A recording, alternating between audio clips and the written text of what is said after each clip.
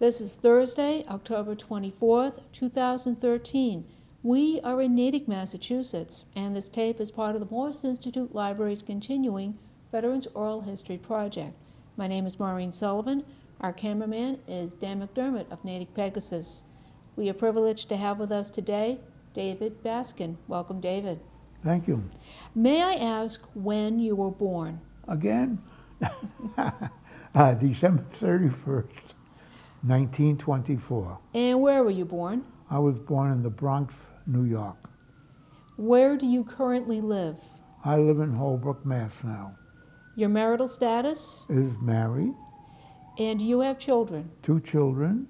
I have Gerald and my son, and Laurie, my daughter. And you want grandchildren? Why not? Go ahead. Throw them in. Jerry has 2 grandchildren. He has Rachel, who is 10, and he has Charlie, who is 6. And my daughter Laurie has 1 daughter, Abigail, we call her Abby, and she is 20. Okay. What was life in New York growing up? It was good. I didn't know any other kind of life, whatever. I enjoyed going to school there. I went from, I don't know if I went to kindergarten. I don't know if they had it then. But I was there till the, in Brooklyn, I was there till the 7th grade. And what did your parents do for a living? Well, my mother didn't work. My father was a foreman in a leather factory. They made puttees, which the motorcycle riders would wear, and then they changed also the boots that was they used in the service. Officers wore them. And for those who aren't familiar with puttees, those were like the extra wide pants, right? No, wrong. Puttees were the leather, it's hard to describe. They would go over your thighs. Correction, your calves. Okay. On the calves part. All right. And I guess the police wore them, and they were also worn in the service. And my understanding is your family moved to Massachusetts in 1938. Yes. And the reason was? Because the firm that my father worked for bought a factory in Stoughton, Mass. And he was a foreman there. They wanted him to come along with them. I think he took only 2 or 3 people from New York with them. And in turn, my father took me also, and the rest of the family. What did it feel like? I mean, you were a city boy, and now all of a sudden you're in a suburb of Boston. What was that like? It was a big change, but it was enjoyable. I met a lot of friends. I had a lot of friends there, and it was a really more than a suburban area, because about less than a mile away, we had a pond, Wood's Pond, and we used to go there, and we'd go fishing sometimes, catching frogs, going through the woods. I got to know flowers. I never had them in New York. And it was quite different, but it was interesting and enjoyable. And I take it you went to Stoughton High School? Yes, I did. During the time you were in high school, were you aware of what was happening in Europe and Asia at that time? Oh, yes.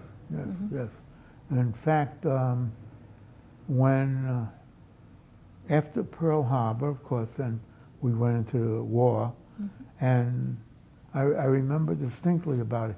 Half a dozen of us who lived in my street, and our area was called Toad Hill.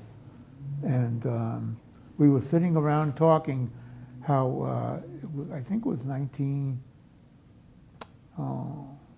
think just before, well, right after the war started, when we went in, we were sitting around saying how the war would be over, we'd never get into it, which was quite wrong. Mm-hmm. While you were growing up in that period, do you remember some of the activities? Oh, did you ration? Did you have victory gardens? Oh, yes. Mm-hmm. We had rationing then. In fact, I think I still have at home a book with the stamps, ration stamps. Mm-hmm. I guess it was left over, and I ended up with it.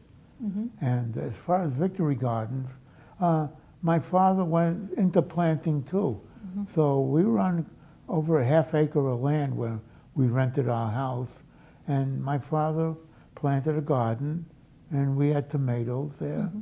cucumbers, trying to think what else. But it was good. I enjoyed it too, mm-hmm. helping out at the garden.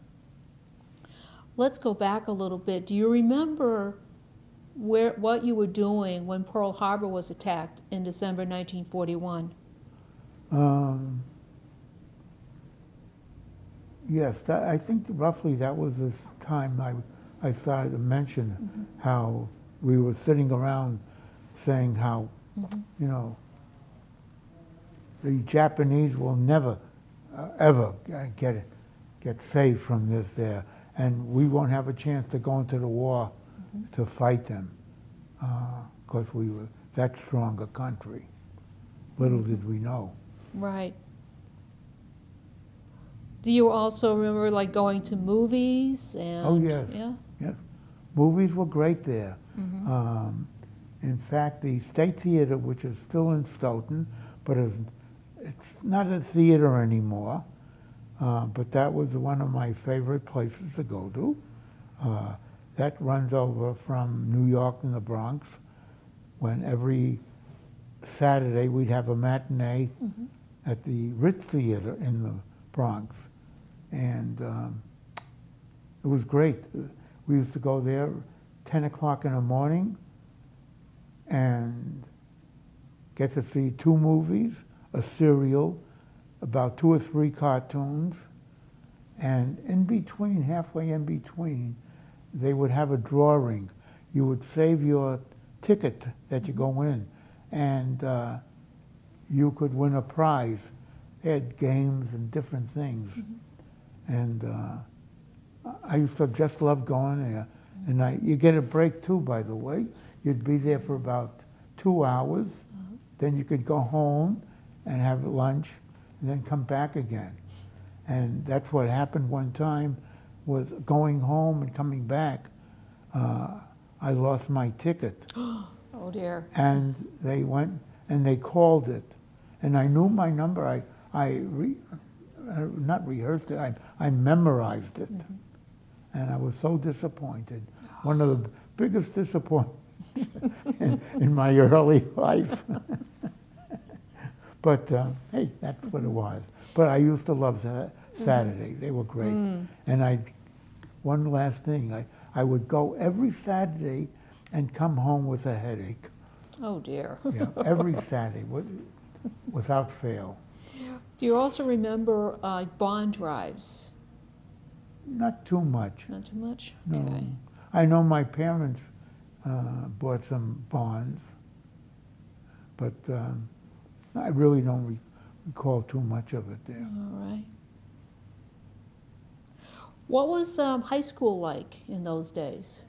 Well, I didn't go to high school in the Bronx or Brooklyn. Back in Stoughton. Back in Stoughton, yes. Mm-hmm. I went to and came. We arrived in Stoughton, and I was in the 7th grade, mm-hmm. and so I was in the junior high for 2 years, and then the Stoughton High, mm-hmm. and it was very good. I had a great time there. Made a lot of friends, and had some good teachers, and I was very comfortable at high school. And you graduated. Yes. So now we come to the point. Where and when did you enter the military? Well, we graduated from the State Theater in Stoughton, the one I just mentioned. Yeah. And that was on June 24th, I believe, on a Friday night. And I think less than a month, not even a month, most of us in my class, we were over 18, we received notices to report for, not for duty, of course, but just to be taken into the service.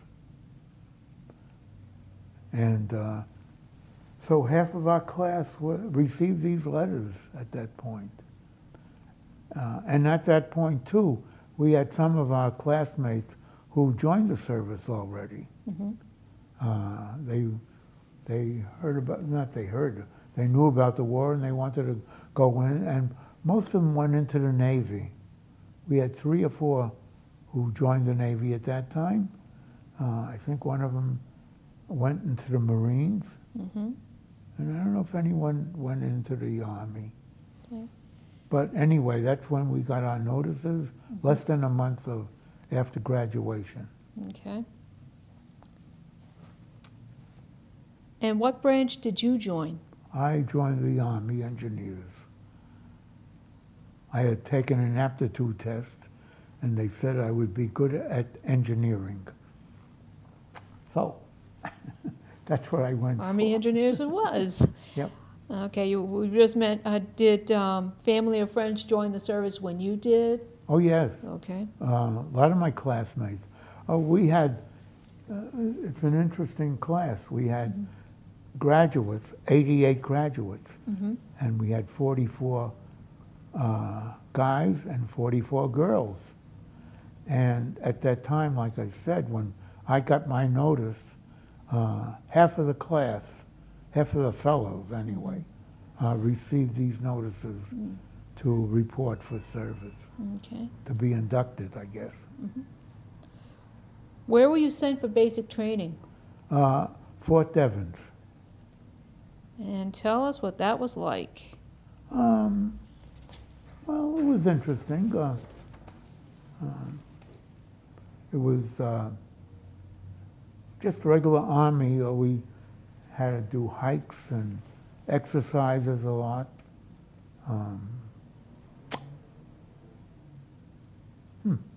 What did we do there?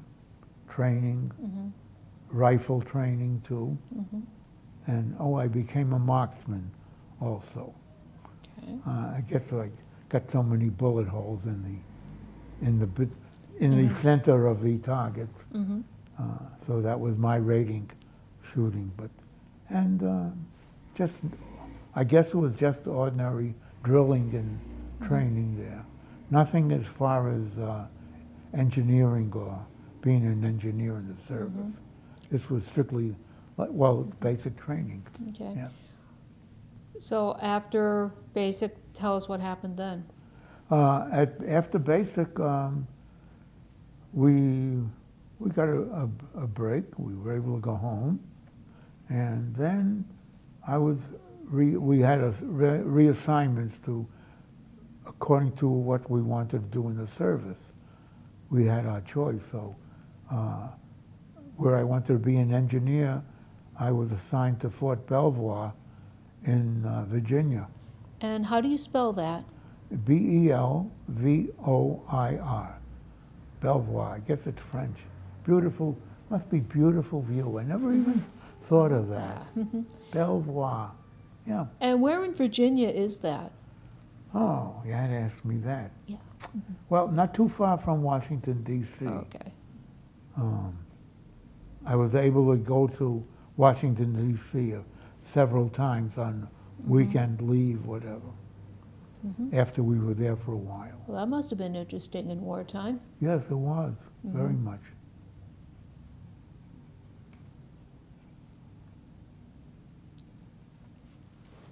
And what did you do at Fort Belvoir? Well, that's where we had our engineering training. And the engineers in the Army are mostly construction. And there we did a lot. We learned about building these bridges. I'm trying to I can't remember the name exactly, but they were all metal bridges that you would assemble, and then they would naturally go across over a river or a stream or wherever they were necessary.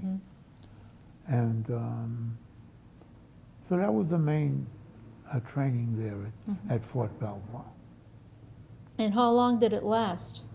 We were there, let's see, we went in the fall, and we were there, I think, until the following February or yeah, about January or February the following year. So that would take us to early 1944? 44, right. Okay, Yeah, good. exactly. What happened then? Well, when we were through with our training, they shipped us to Camp Reynolds in New Jersey. Was it New Jersey? Yes. To go overseas. And we were there in Camp Reynolds a short period of time. And then we went to New York, the city, and we got on a sister ship to the Lusitania. How about that? I can't remember the name of it, but it was an English ship. And we went over to, we ended up in Scotland, is where it landed. How long did it take you to go to Scotland? I'd say about 7 or 8 days at least.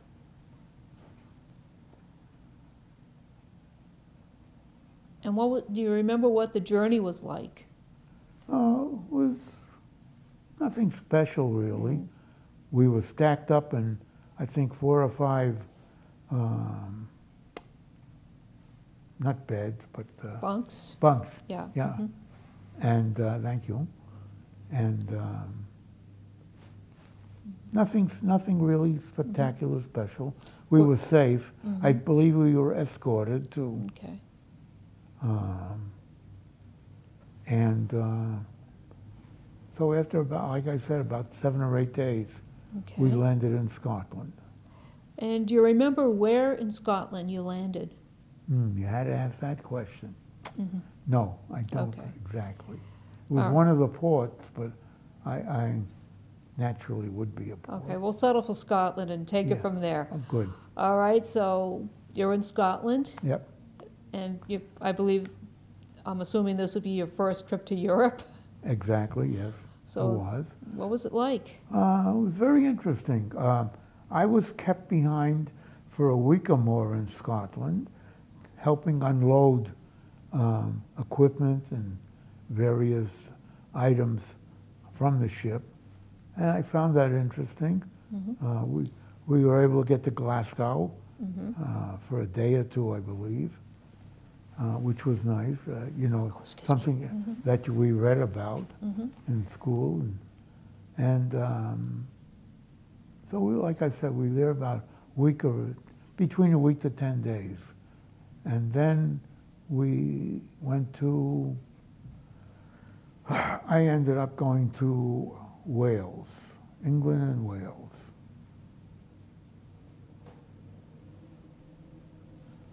And you want me to continue? Go right ahead. Well, okay. At that point, they were preparing for the invasion of Europe.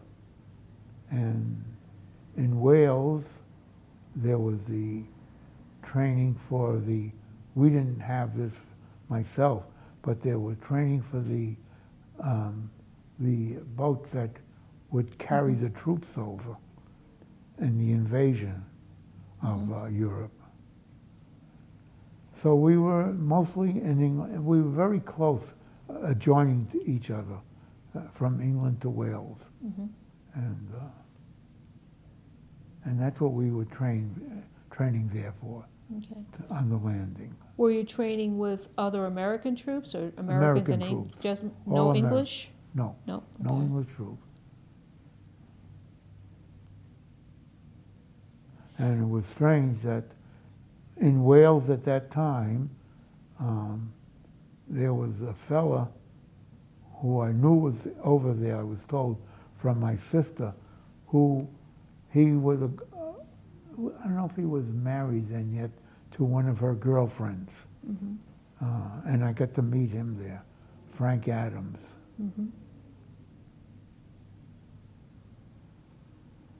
Which was a nice thing.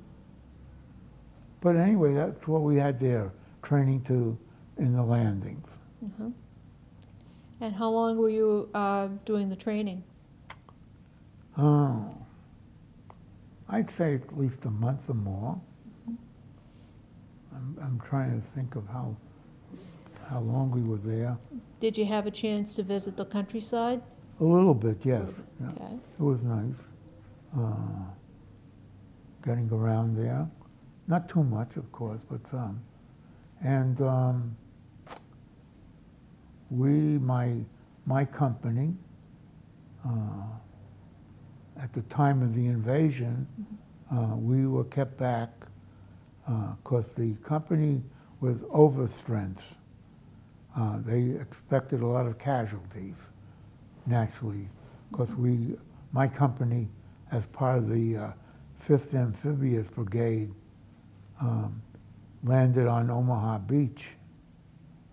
And there was quite a bit of casualties, but my company was very fortunate. I believe we had only one killed, I believe, that died. And there were several wounded, but very, very light. So we were held back for over a month. And I think it was on D+30, July 4th or 5th or 6th, we landed in Normandy on Omaha Beach.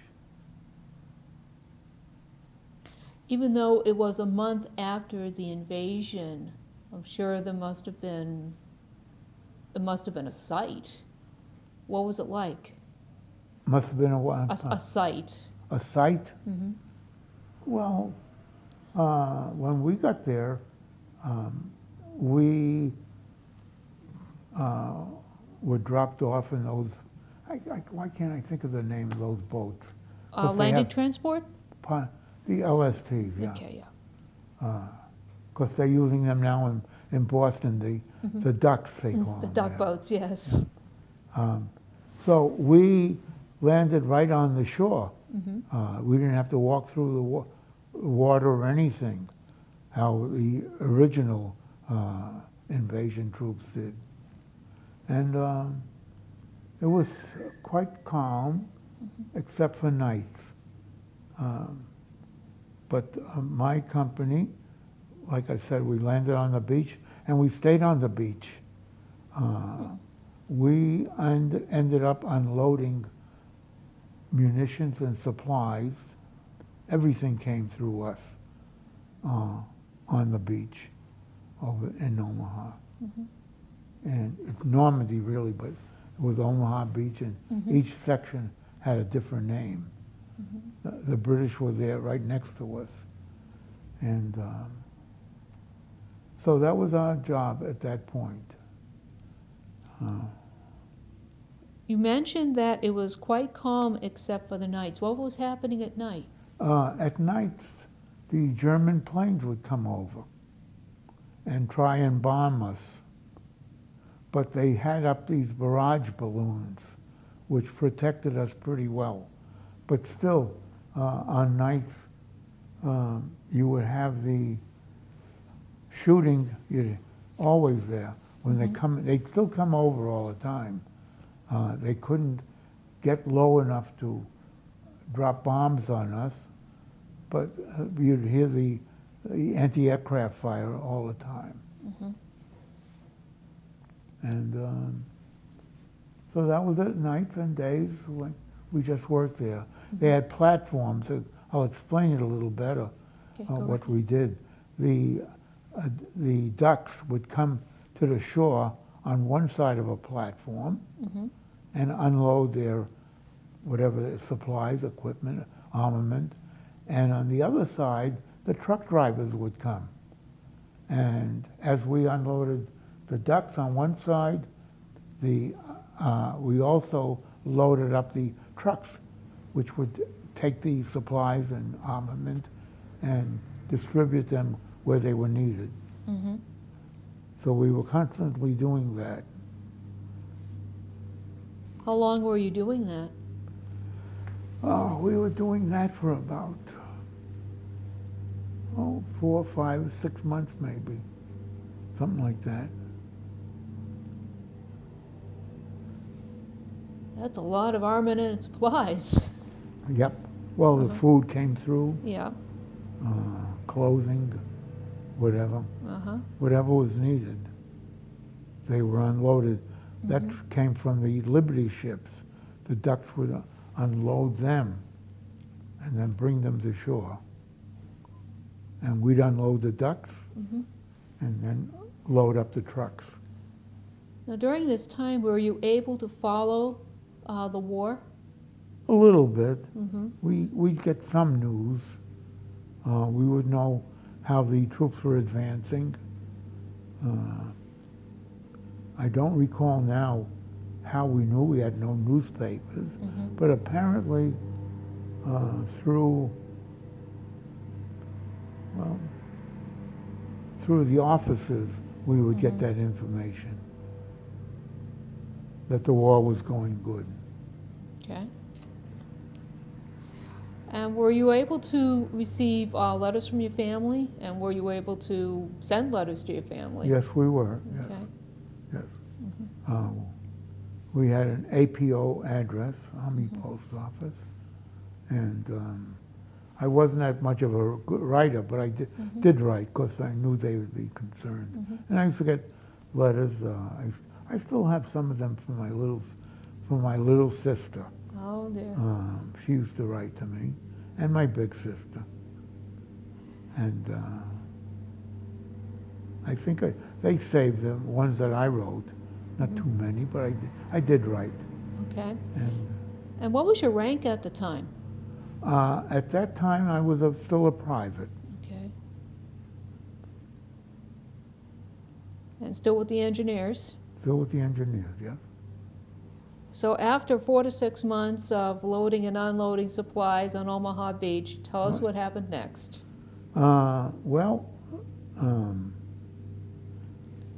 When the fighting really went away from the area, way, and once or twice I think I was able to get into Paris. And actually after that though, where did we go? Trying to remember now. We didn't go right back to England, but we did after a while, and where we had so few casualties in my company, we were surplus, and we were transferred back to England, and then I was transferred to an Army Quartermaster Corps, a company, I should say. And I learned how to drive a semi-trailer tractor. Semi-tractor trailer, whatever. That was my driving experience. Okay. And that's where I got a license to drive. Go figure that. But so in England, I traveled all over. It was like having my own car, except I was dropping supplies off from various places, picking them up, dropping them off all over England. And again, the supplies would be like what, food, clothing? Yes, Yeah. and all that kind of material. Where were you based? In England, we were based sort of out of Southampton, because that was one of the ports where the supplies would arrive. Yeah. And so we had, I don't know how many trucks they had, these big tractor trailers. And we got assignments from there, and he'd have to go various places, Bristol, Coventry, London, all over England. I got to know quite a few places. So this is takes us to like late 44, early 45? I'd say about then, yes. Yep. All right. War's drawing to a close, and what was happening? Well, I was still in the quartermaster corps afterwards. I wasn't transferred back at all to the engineers. And it was quite, I liked it really. I got to see a lot of England. I had my own vehicle. Not that I could go out and just go out on a date somewhere and drive it, but still it was nice getting around the country. Even though it was for business, you could say. Right. And I met a lot of nice people and families.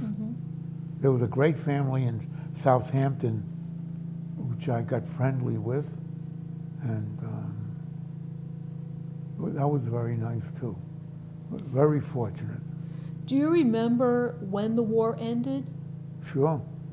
Tell us about that. Well,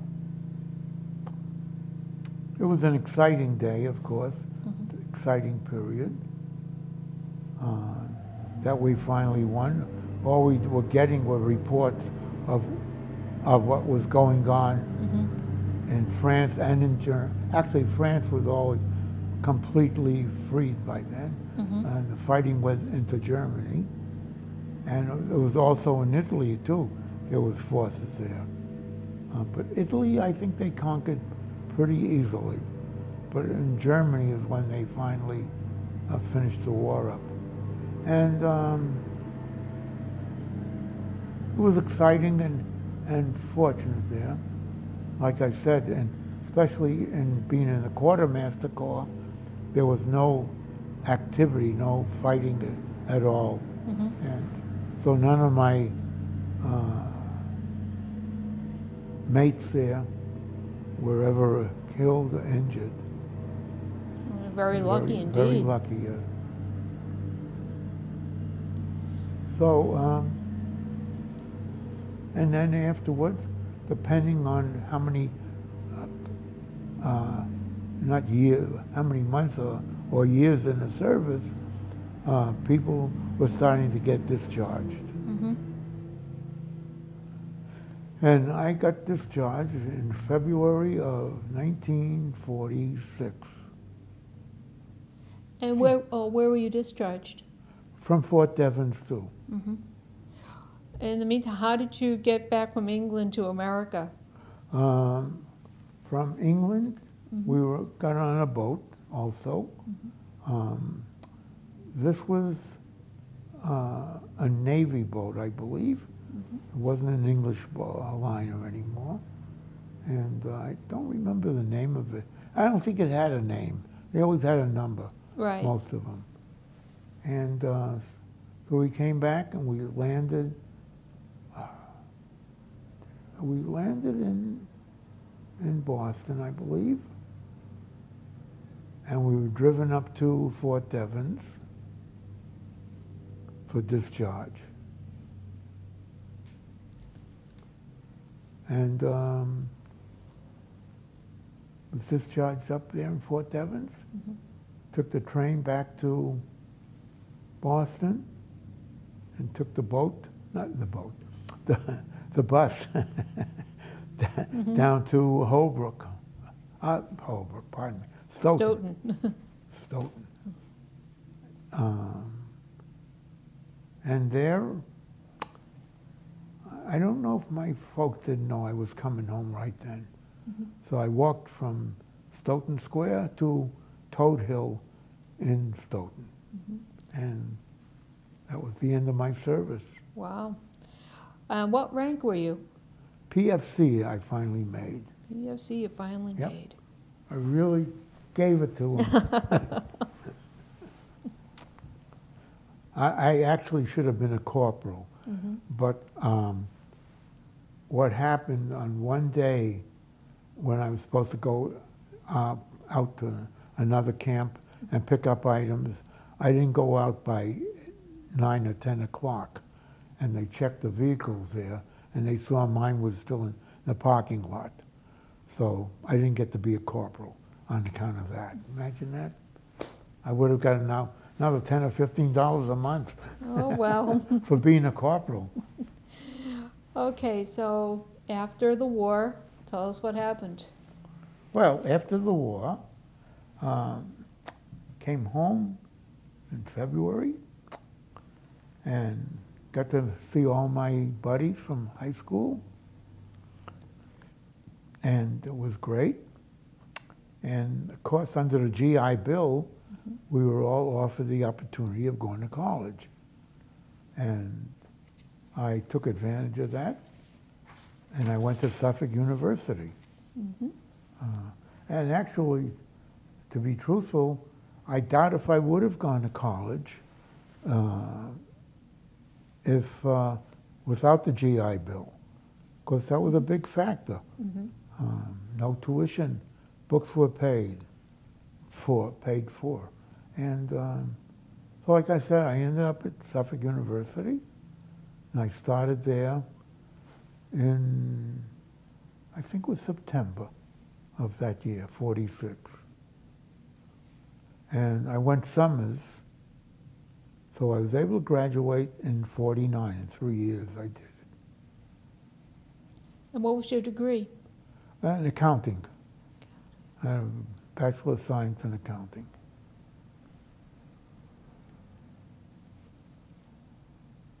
And it's good. I was I married by then? I think, or I was going to be married after the graduation. Yeah, 46. I graduated in 1949, and I was married in 47 or 48. I shouldn't say that. Should know. And that was it. Well, you had a degree in accounting, so I take it you became an accountant. Yes. I became an accountant. I worked at several firms during school. I did bookkeeping in some. And then for 2 years after graduation, there weren't many good paying accounting jobs, and I went to work for the post office. And finally, I did get an accounting position, and I got a couple of them, and I worked for one company I was referred to. I worked for them, it's the Standard Plumbing Supply Company in Boston. I worked for them for 11 years, 10 or 11 years.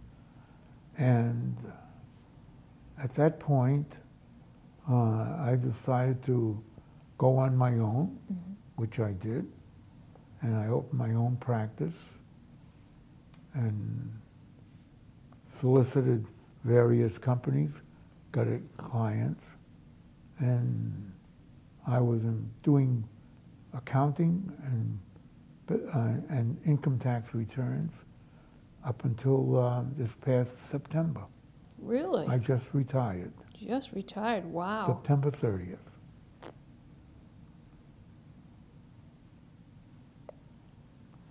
What are you doing these days? Cleaning my office up. Sorting. I have to keep records still. Yeah. I have to keep them, tax returns and supporting records for at least 3 years. So I'm diluting and thinning the records that I do have. Okay. Did you join any service organizations such as the Legion or VFW? Not really.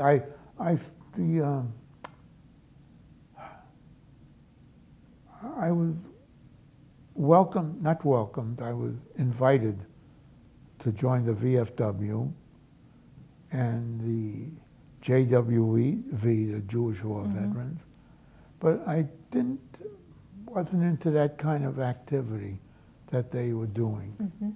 So I really wasn't that much of a member there in either one.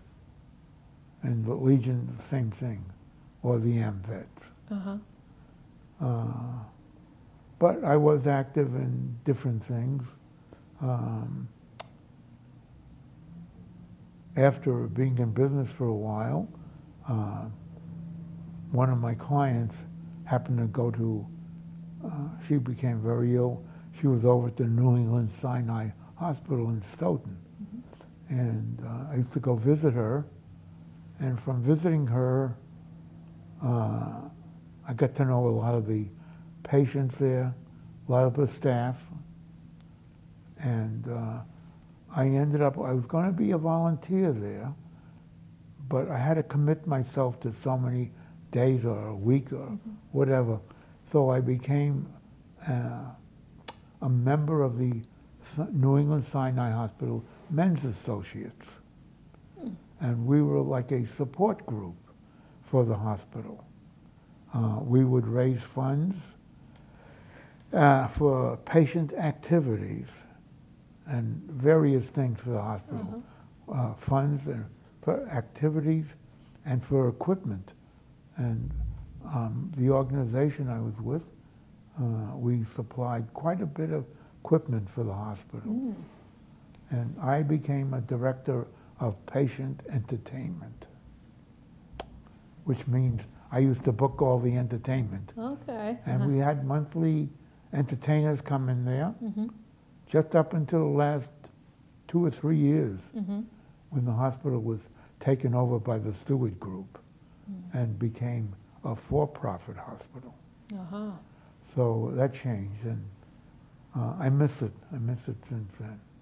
But it was a great experience, met some wonderful people there.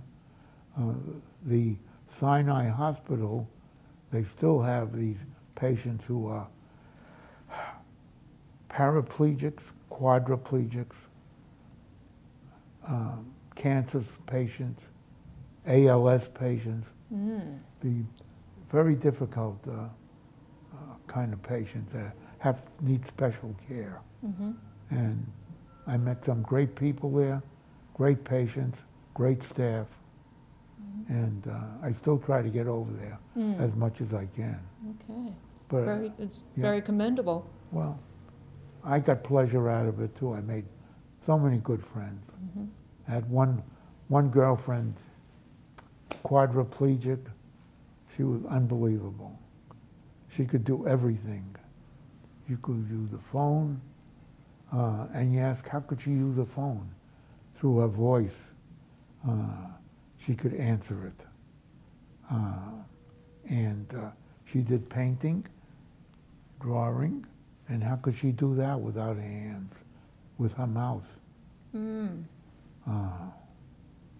I have some great paintings still from her and from another patient there who was just terrific. And that brings me up to date, I guess. Nearly, I hope. Okay, well, David, how important was it for you to serve in the military? Very important, I felt. In fact, when we went through, I think this was at the Army base in Boston, we had our physicals. And because of my eyesight, I'm not wearing my glasses now, but I do, I was eligible to be deferred. I was very poor eyesight.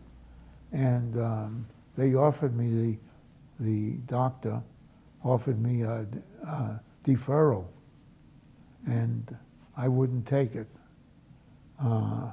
because here, half of my class was going into the service at this time. And I said, no, I can't stay home and be here and not go on with the others. And yet you qualified to be a marksman. Yes. Yep. Wild. I was good. Had my Mhm. glasses on. Oh, that's true. That is true. Yeah. David, is there anything you'd like to say? Nothing really. Mhm. I enjoy this interview, Mhm. and I hope I can help whatever. I don't know what I would, but nothing really. You've been very helpful and leading me on, and I hope I've given you all the information about my being in this service. Mhm. I was, like I said, I was very, very fortunate. Mhm. I wasn't in any of the fighting, Mhm. and my company were very fortunate, the men in my company. Mhm. Like I said, we had only one casualty on Normandy, and couldn't ask for much more. Mm. There were so many deaths, and unfortunately, in that period of time. Mhm. So no complaints, no Okay. complaints. Well, David Baskin, we thank you so much for taking part in the Natick Veterans Oral History Project. You're welcome. Okay. My pleasure. My pleasure indeed. Okay.